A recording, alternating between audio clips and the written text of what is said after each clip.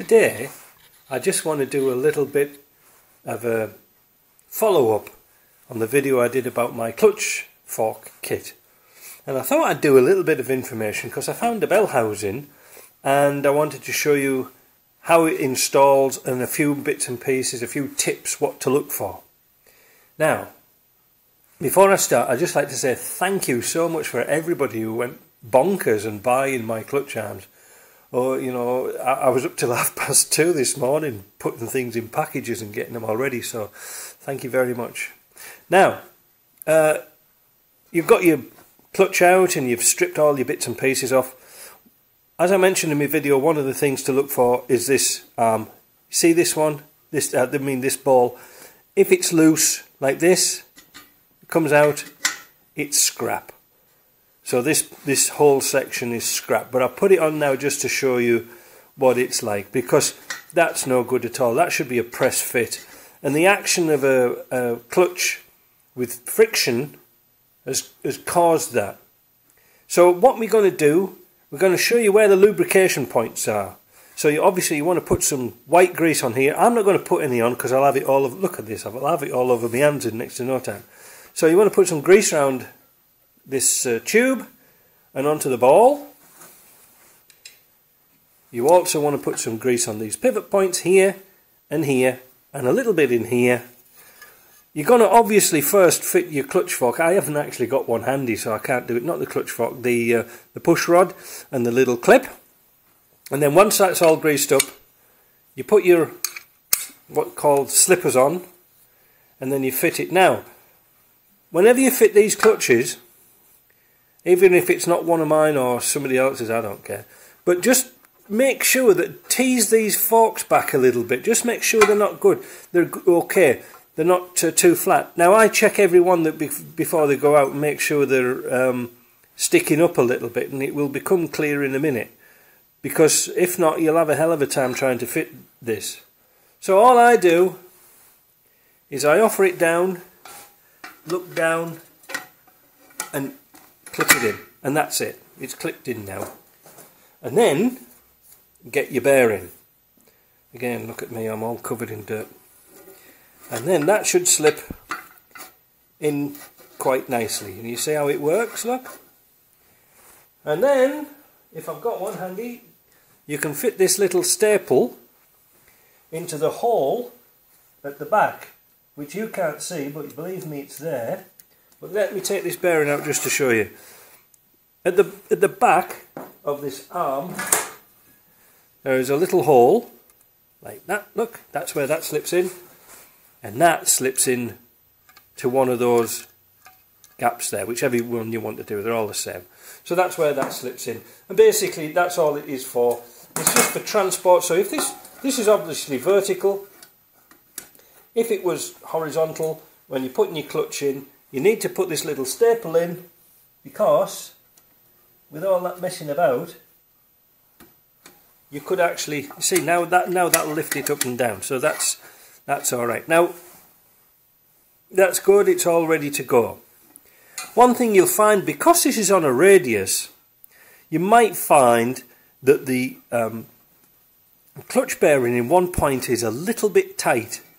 You know, not quite free. It's okay, it's not a problem, but I have noticed with a standard arm, not even mine, just one out of the packet, if you were going to put a aluminium heavy duty bearing in here, sometimes the tolerances of this bore in here is a little bit tight, and sometimes you'll find it, oh dear me, it's binding up. It's no big deal.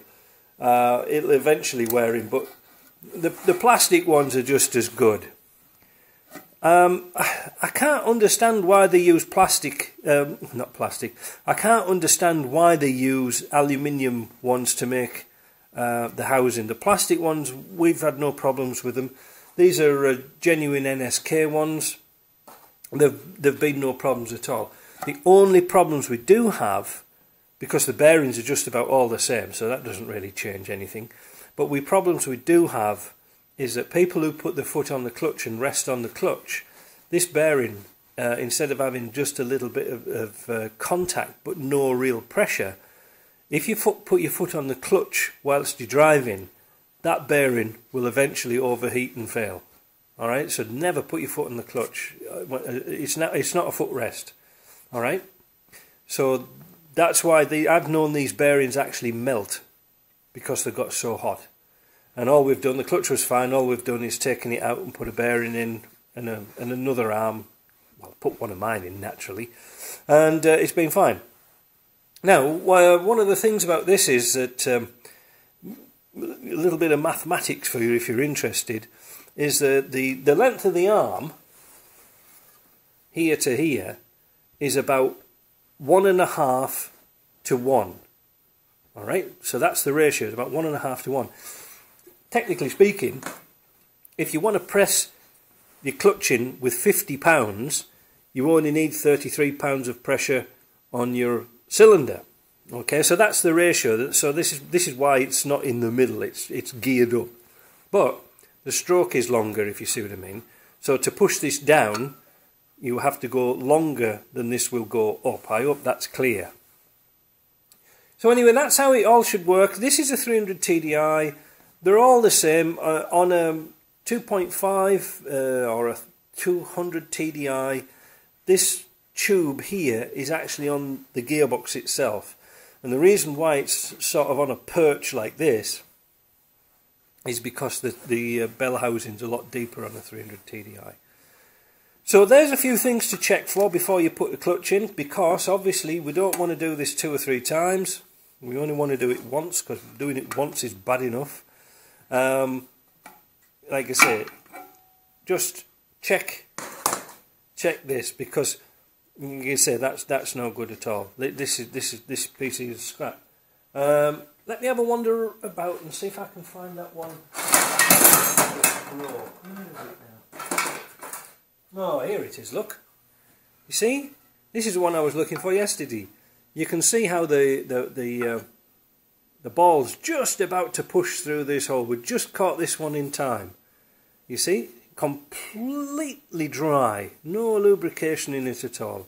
And that is all because of that friction that's on there. And you can see the swivel, but you can see the ball popping through there. So with a bit more pressure on there, that wouldn't take much pressure to come through. And so the friction, if you get rid of the friction, you'll get rid of that problem.